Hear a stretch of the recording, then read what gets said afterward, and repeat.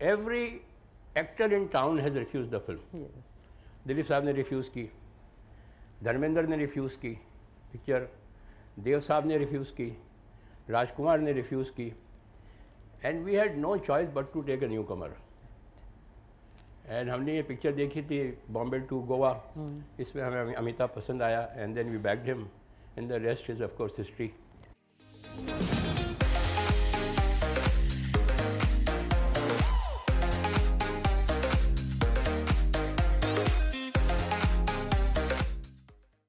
One of the most fascinating aspects of the film industry, according to me, are the missed opportunities that actors have in their long careers. These tend to create hypothetical scenarios which make me wonder about if the actors had said yes to a particular film, one, how their careers would have panned out, and two, how the movie would have considerably been different from what the masses witnessed. Taking a look at some of the instances where actors rejected films because they did not connect with the material, and other instances where they recommended other actors for the role, here is Tried&Refused Productions, with 10 Bollywood actors that refused famous movie roles. Kapoor & Sons. One of the most surprising films that came out of Dharma Productions in this decade was the heartfelt and powerful film Kapoor & Sons. Through the dysfunctional Kapoor family, Shakun Batra successfully shed light on several important social aspects, especially through the character of Rahul played by Fawad Khan. The character portrayal provided a grounded in reality portrayal for the LGBTQ community, and the impact of its revelation to a conservative Indian family was first offered to Saif Ali Khan. So we really wanted and with the wife at home who's saying you're being incredibly stupid. Shakun is one of the best directors you'll ever work with. That's fine. I mean, we all make our choices depending on circumstances in life. Yeah. And it was meant to be the way it was. While Fawad did a phenomenal job in the film, it would have been quite interesting to see Saif Ali Khan in the role and showcase the maturity that he has developed as a performer over the years. Main Hoon Na. Main Hoon Na was one of the biggest commercial successes in Bollywood. The Farah Khan directorial debut instantly connected with the masses and provided a huge platform for a young actor like Zayed Khan, who played the role of Shah Rukh Khan's younger brother Lakshman. What catapulted Zayed Khan's career as his biggest success actually was not initially meant for him. Farah Khan had actually envisioned Hrithik Roshan initially, but who had become a star after Kaho Na Pyar Hai and didn't want to do a double hero role. Farah even approached the unconventional choices like Farhan Akhtar, Sohail Khan, as well as Abhishek Bachchan, which he dished out in an Audible podcast with Rajiv Masand. Kaho Na Pyar Hai went through the roof, and then whatever reason they said maybe not a double hero right now. And was Farhan Akhtar attached at some point? I thought about him. I did think about him, but he was a full-on director at that time. Right. Then Sohail Khan's name popped up. I spoke with him, Abhishek. Oh. Knowing the case now, it would have been quite intriguing to see how the different permutations and combinations would have worked out, sharing the screen space with Shah Rukh Khan.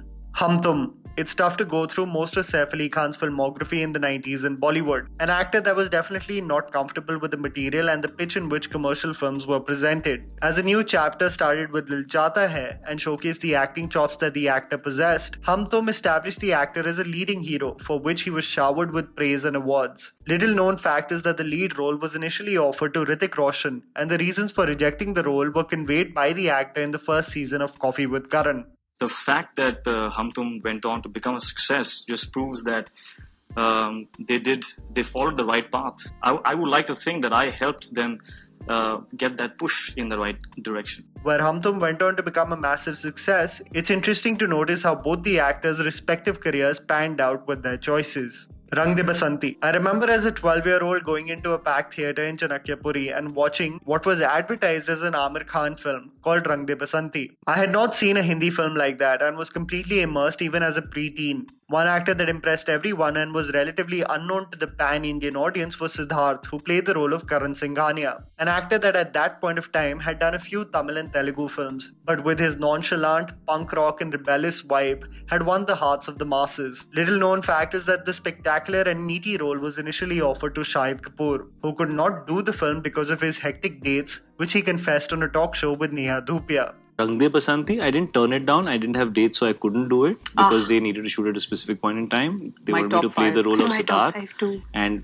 I had read the script and I had cried and loved it, but unfortunately I was committed and couldn't immediately take out time. Siddharth absolutely killed it in the role, so we have no complaints. But it still would have been quite fascinating to see Shahid in the world of Rang De Basanti. Tamasha. One of my favorite films in the last few years was the Imtiaz Ali directed film Tamasha, where I wish for the day Imtiaz Ali can bring us another gem. I don't think anyone can debate about the powerful chemistry between Ranbir Kapoor and Deepika Padukone. Ved and Tara achieved a cult-like status with cinegoers, and more than the writing, everyone felt that the movie was cast perfectly for both the actors. Imtiaz Ali had actually offered Tara's role first to Anushka Sharma, who rejected the role on the grounds that she felt the sole focus of the film was the male protagonist. I wouldn't want to change anything about Tamasha, but it's interesting how it could have possibly not possessed the same magic with any other pair. Bombay Velvet. A lot of people remember Bombay Velvet for only the financial debacle that it was. Where I understand that the movie can be criticized for its overindulgence by Anurag Kashyap that falls in love with the world he himself created, it being so harshly panned was definitely rather excessive. The film presented some breathtaking cinematography, performances, and generally was an earnest attempt at executing something fresh. The character of Johnny, which was played by Ranbir Kapoor, was initially offered to Ranveer Singh, who rejected the role on the grounds of not connecting with the material. A definite bullet dodge for Ranveer, as Ranveer even today is hilariously questioned about Bombay Velvet. Badhaiyo. A movie that kick-started Neena Gupta's career again into regular Bollywood movies was the sweet, effective and beautiful film Badhaiyo. A movie that finally showcased that the Hindi film industry could portray romantic stories of individuals in the elderly age bracket barely ever showcased on the big screen. Many remember the infamous public message that Neena Gupta had put out about her being available for acting roles, and no one was offering her anything. But very few people know that the first version of the script created by Amit Sharma was actually offered to Tabu. Tabu, who felt that she was not the right fit for the role, actually recommended Neena Gupta's name for the role. सबसे पहले हम लोग गए थे Tabu ma'am के पास और उन्होंने सुनते सार बोला एक कमाल की स्क्रिप्ट है लेकिन मुझे नहीं लगता कि मैं सही हूँ इसके लिए, पिक्चर के लिए मैं सही नहीं हूँ, तो नीना जी क्यों नहीं हो सकती इसका. After watching the short film Khujli and doing a test shoot with Neena Gupta, the director Amit Sharma felt she was perfect for the role, and since then it has been onwards and upwards for the veteran actor. Bharat. One of the most talked about role rejections of recent years was the drama surrounding the 2019 film Bharat. Priyanka Chopra was locked in for the lead role but opted out of the film extremely close to the time it was going on the floors for its first schedule. Presumably, initially, Chopra opted out of the film due to the limited screen time, but later it was revealed that it may be due to her marriage with Nick Jonas. Katrina Kaif was roped in very close to the first schedule of the film and did a praiseworthy job. However, Salman Khan did not stop reminding the public during the promotional interviews that Priyanka Chopra walked out of the film. And when she got the biggest film of her life, she dumped that film and she got married. You know, hats off. It's hats off, hats off. Usually people leave their husbands for a film like this. Delhi Belly. One of my favorite films of this decade was Delhi Belly, which I still feel isn't celebrated enough. Inventive, funny and extremely surprising. It had all the elements of a great comedic thriller. It also provided a great platform for Imran Khan as an actor, who was otherwise in most of his films after his debut criticized for the lack of range he possessed. The original choice, however, of the lead role was Ranbir Kapoor, and it made me wonder in retrospect how fun it would have been to see Ranbir Kapoor in a world like Delhi Belly. The film is still phenomenal as it is, but Kapoor in a well-written and naturally funny thriller would have been great.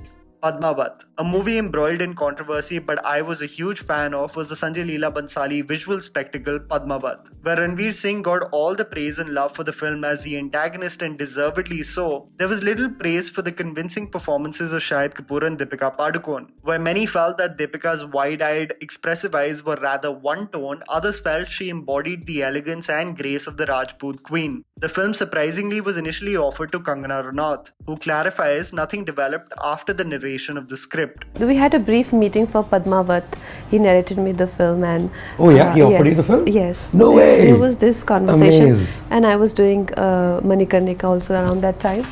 So that conversation didn't go anywhere. Envisioning another actor playing the role is tough, but it would have still been quite intriguing if Ranaut played the role of Rani Padmavati, knowing just her capability as a performer. Just on a side note, I have to say, just go back and see the trailer of Padmavat once more. I mean, I still get goosebumps while watching it. The combination of the background score Rani Sa composed by Sanchit Balhara and the breathtaking visuals with giving nothing away from the storyline, it literally for me is one of the best trailers designed for a Bollywood movie.